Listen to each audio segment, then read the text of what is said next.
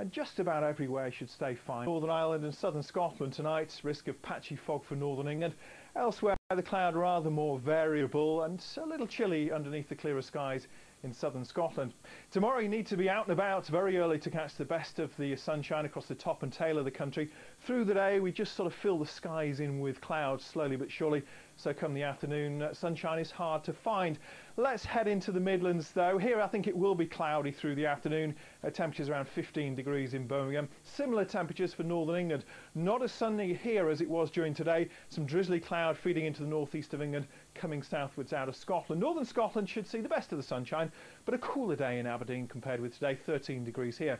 14 in Belfast, cloudy, a little damp at times. For Wales, cloudy for most places as well. The west coast shouldn't do too badly though, with some sunshine. And for the southwest of England, it's around the coast that we have a chance of seeing some sunshine in the afternoon. Inland, the cloud just spreads out and covers the sky. So, similar story for the southeast of England. So the south coast perhaps the best place to be, and could be the warmest place as it was during today. As we head into a Monday, not an awful lot changes. Still rather cloudy, one or two spots of rain. Some rain coming into Northern Ireland later. That's going to give most of us a wet day on Tuesday.